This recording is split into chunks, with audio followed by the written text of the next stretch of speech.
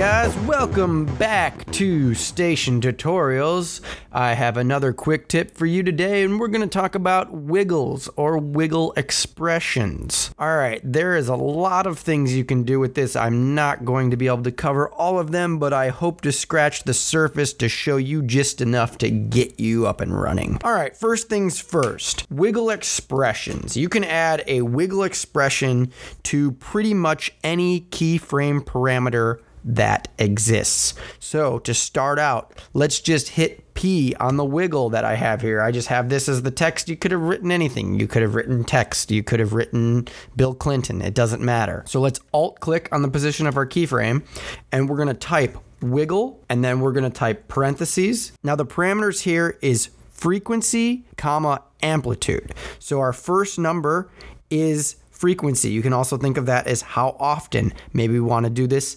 20 times over an amplitude of how much. Maybe you want to do that 30.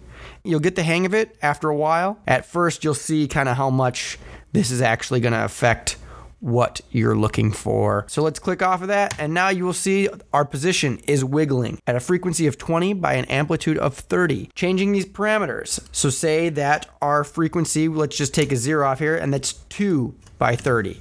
Now you will see that it is very slow. That's because we turned our frequency down. That's how often. We could turn our frequency back up to 20, and let's take the 0 off of this, and this is how much. So it's going to move a lot, but in a little bit of space now because we turned down the how much. That's position.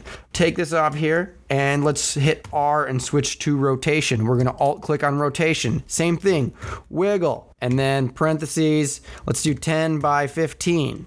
And we're going to close this. Now you're going to see we're going to have a rotation here, wiggle. The wiggle originates from the anchor point. So as you can see, our anchor point is right here. You can adjust this by hitting A and moving that on the anchor point here. And if we did that, you could see it will wiggle from this anchor point here.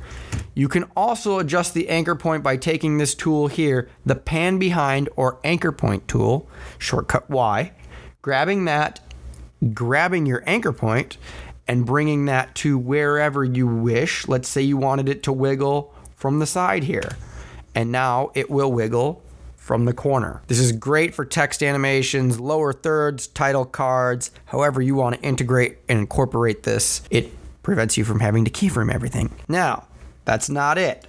Let's take this off of the rotation here by hitting Alt again, and we can do this with the scale as well. So you can Alt click, wiggle. Let's do 20 by 55. This is gonna be a big one. And now, whoop, whoop, wiggle, wiggle, wiggle, wiggle, wiggle, wiggle.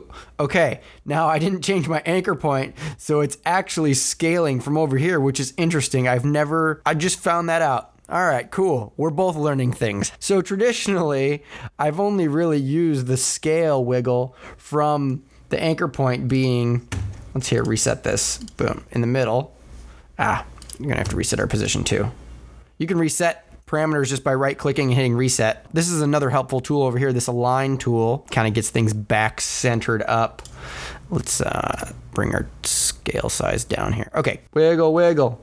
All right, you can also do this with opacity. So let's alt click on opacity and do the same thing. Let's keep our frequency low, maybe 5. Maybe we want the amplitude or how much the opacity is going to fluctuate. Let's do maybe 75 so we can really make this noticeable. Now our frequency will wiggle. Maybe we can put this up a little higher, make this 10 so we can actually see this in action. Okay, great. Now our opacity will wiggle as well. Another way you can have control over your wiggle or over the amount of the wiggle, grab a new null object here, and we're gonna throw on a slider control onto our null. Let's just, for the sake of it being the position, we'll just put the wiggle back on the position and close that. Now what we can do, say we want to increase our amplitude or our frequency over a period of time, we can just highlight that, pick whip it, click out, and now we can adjust it right here with our slider control. The slider is just a nice way to have control over your wiggles. show you one last thing here. Let's add a new light, and let's make this a spot. Okay. And let's make all of this stuff 3D here so we can see our light. Now, I mean, this doesn't look very good, but what we can do, we can alt-click on the intensity of the light, and we can wiggle this as well. We're gonna have a light that flickers. So these are just some keyframe parameters that should help you guys, give you guys ideas when designing things, and hopefully make your lives a lot easier. All right, guys. I hope you learned something and took something from this and used those wiggles. All right, I'll see you guys next time.